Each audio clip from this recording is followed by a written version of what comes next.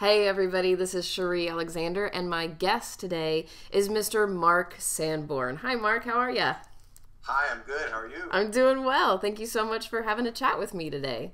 My pleasure. So for those of you who might not be familiar with Mark, but you should be, he is an amazing professional speaker and an expert in the area of leadership. And he has a best-selling book called The Fred Factor, and it has just been upgraded, I guess you could say, with the brand new book, Fred 2.0, and I will provide links to the book for everybody in the comments and section below, as well as some clickable links here in just a little bit.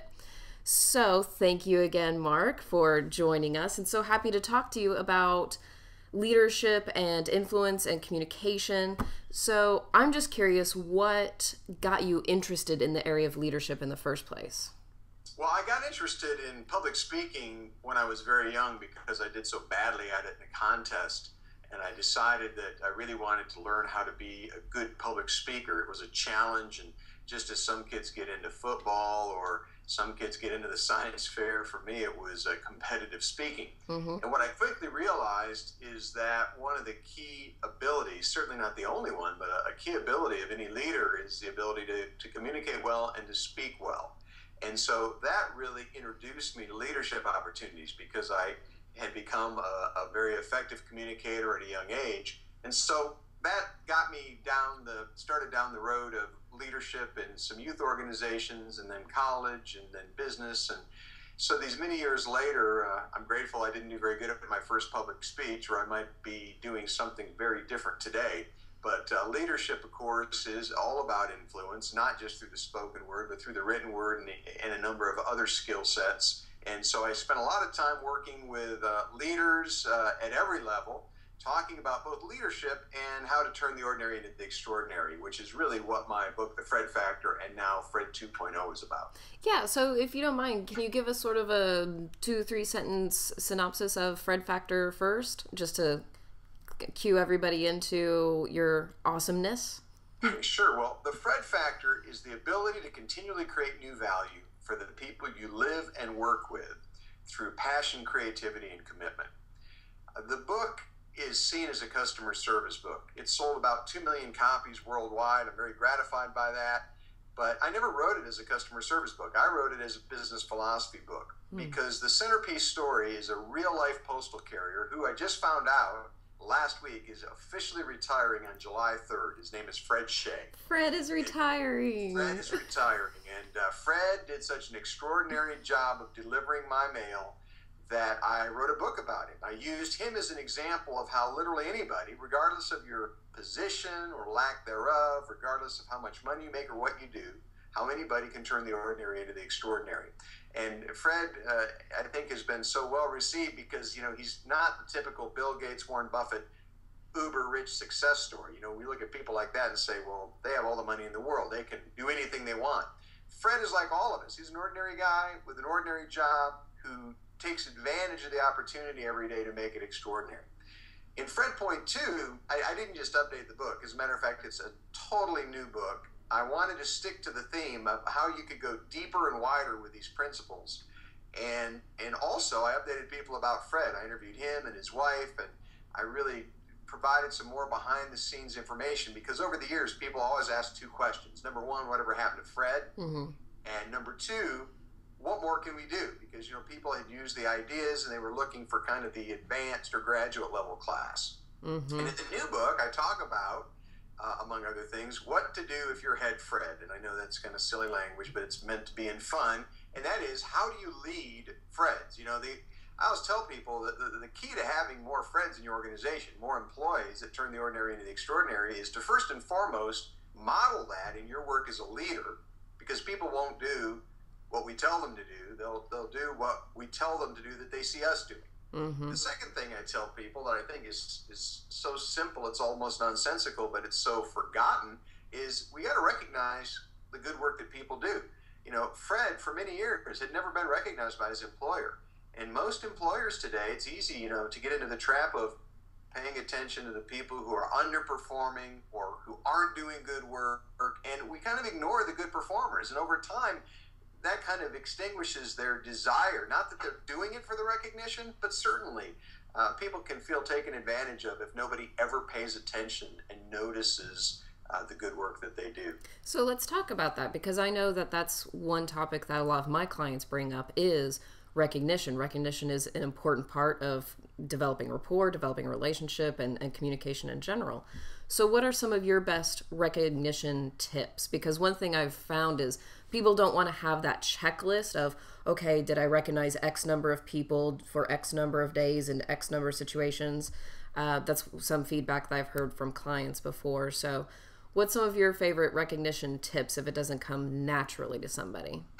Well, I have a new member of my team named Paul Moya, who just graduated from Harvard, and he shared a story that I found fascinating about Tom Mendoza, who's the CEO of NetApp.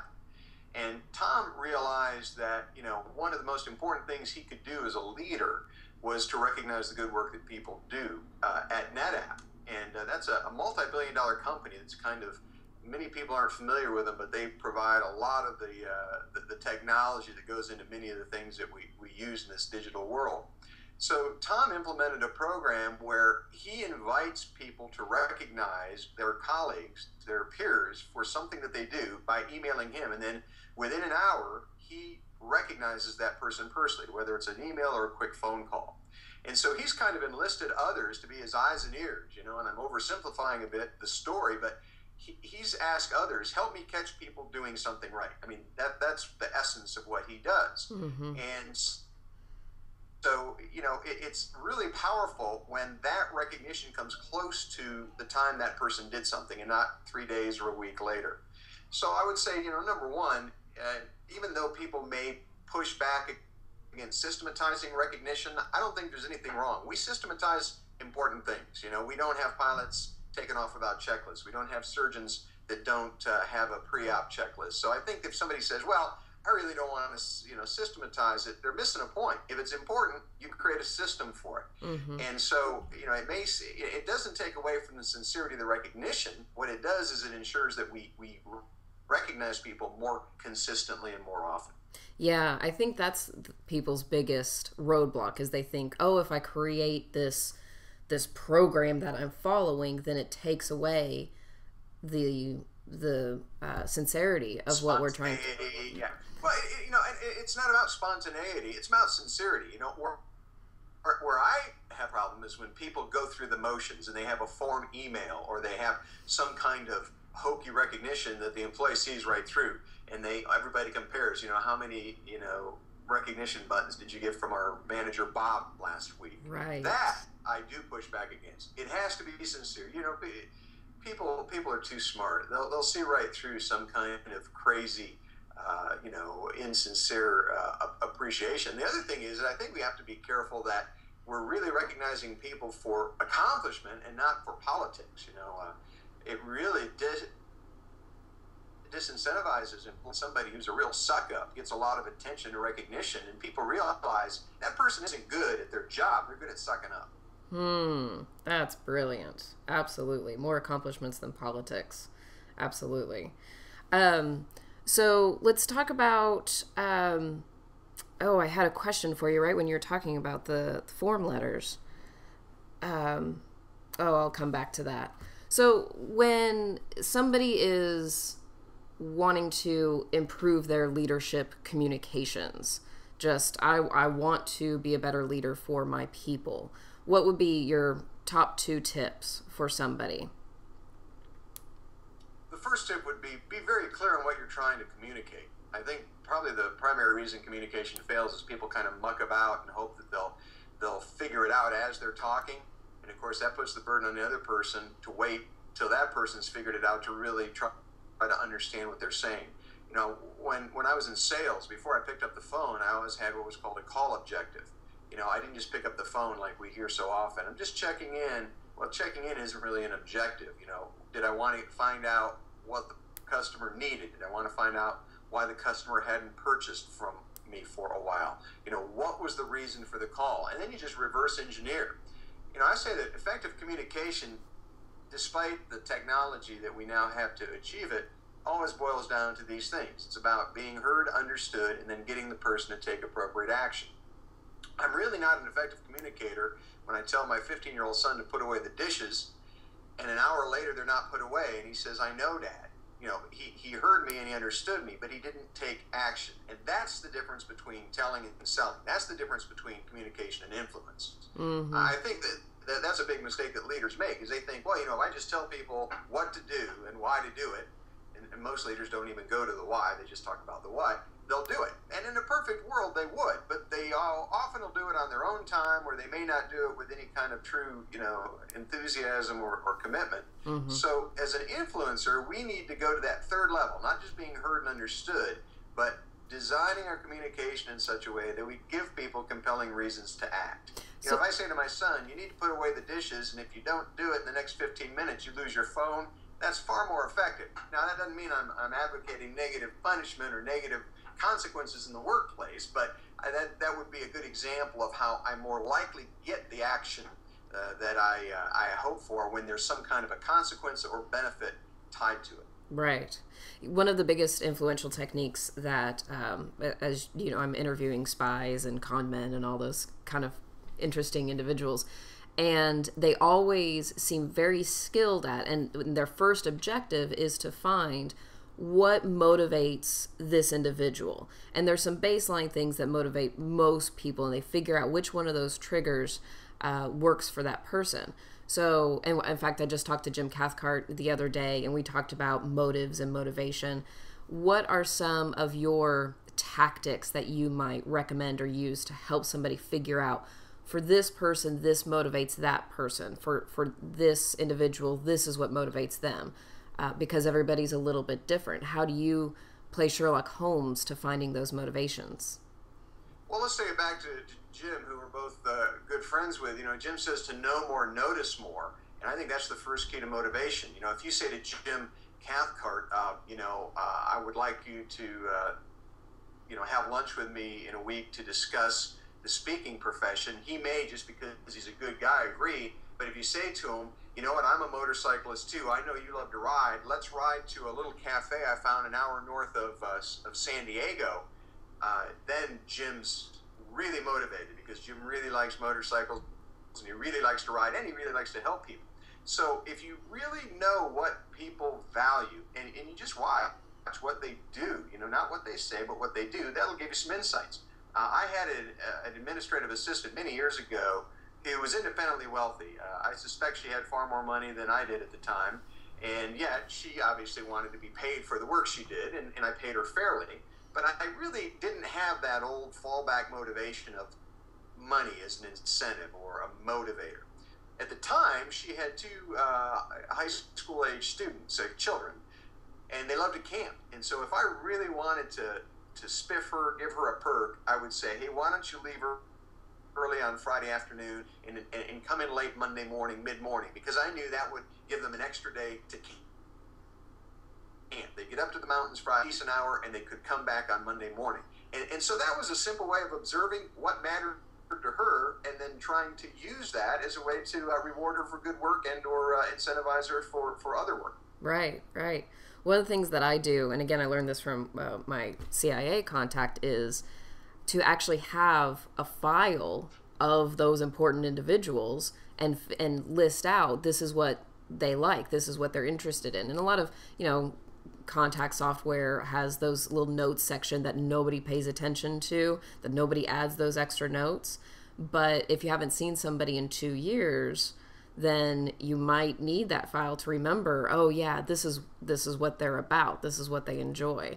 Do you have any sort of system like that? Well, I've recommended for years Harvey Mackay's book, Swim with the Sharks, and it's an old book now, and I don't even know, it's probably still in print, but you could probably get it for $1 at a used bookstore. And he's got 2 chapters in that book, especially if you're in selling, that you really need to look at. And it's on the Mackay 66. I'm not sure why I split it into 2 chapters, but the Mackay 66 are 66 questions that all the salespeople at the Mackay Envelope Company answer about every client. Some of the questions are obvious, what kind of business they're in, what their position is, etc. But the more interesting questions are, what kind of car do they drive, what sports teams do they follow, what college did they graduate from, what are their kids' names. And I've always explained it, and Harvey and I are friends, and I probably should ask him if I'm explaining it the way that he used it, but I think I am. That when you make envelopes, which you basically use pulp and ink and adhesive to make, I mean, they're not a sexy high-tech product. The way you differentiate that envelope is you know more about the person who sells or who uses that envelope, more about the person you sell that envelope to than your competition. And that gives you ways to add value and provide additional service and to motivate them. So I've always said, if you really want to, and I'm not sure you need 66 questions, Harvey's list is really thorough, but use that as kind of a jumping off point to find out what kind of information do I need to track about the people who are important to me in business and in life. Mm-hmm. Absolutely. Absolutely. Well, so Mark, tell us a bit about what's next for you now that Fred 2.0 is out. What's on the horizon? Well, you know, Solomon said of the making of many books, there's no end, and that was before the printing press. You know, they already had a deluge of books, even when they had to handwrite them. Writing books is not easy. I would never say that writing books is easy, but selling books is hard. It's a very competitive marketplace, and you know, the whole world of digitization, from ebooks to how we access information, is changing. So I'm always looking for you know, for ways to provide good ideas to people, like in a project with Larry Winget, Lisa Ford, Randy Pennington, and Scott McCain. We just created an online program called A Year of Business Success, where you'll get a 3-minute video each week from one of the 5 of us, along with some actionable steps you can take to build your business. That's one example of a new direction that I've gone and partnered with some of my good friends in the business. The next book I'm working on is about why brands die and how not to be one of the brands that dies. And we're shopping it around right now. I'm kind of like Thomas Edison. I don't want to invent anything nobody wants to buy. And so I don't want to write a book nobody wants to publish. But I've got a co-author, Jerry O'Brien, and he's a great guy for brand management skills, Coors Light, and worked at Quiznos and Red Robin and P&G. And so he and I have got this entire book conceptualized and partly written. We're just waiting for a publisher to say, yeah, that's the next big thing. We'd love to give you a lot of money to publish it. Brilliant, brilliant. Well, this has been a lot of fun. I love the action steps that you share with us today. And if you don't mind sending me a link to the Year of Business Success, is that what it was called? I'll be happy to add that into the video links as well. And as well as add a link to your website so people can sign up for your e-zine and get your tips and see everything that you're doing, because tweets, all of it. Boy, where does it ever stop? I don't know, but I look forward to the day when there's like, this is the definitive list of how you can keep in touch with me. It's got one button on your computer screen and it says send, and it goes everywhere to people who want it, not to people who don't want it. Right. That's the secret. Right, and then not the robots that are out there for sure. Well, great, yeah, and so everybody can keep in touch with you however they like through the many methodologies, and I look forward to staying in touch with you, Mark. This was fun. Thank you for having me. It's always great to talk with you. Thanks. You too. Bye-bye.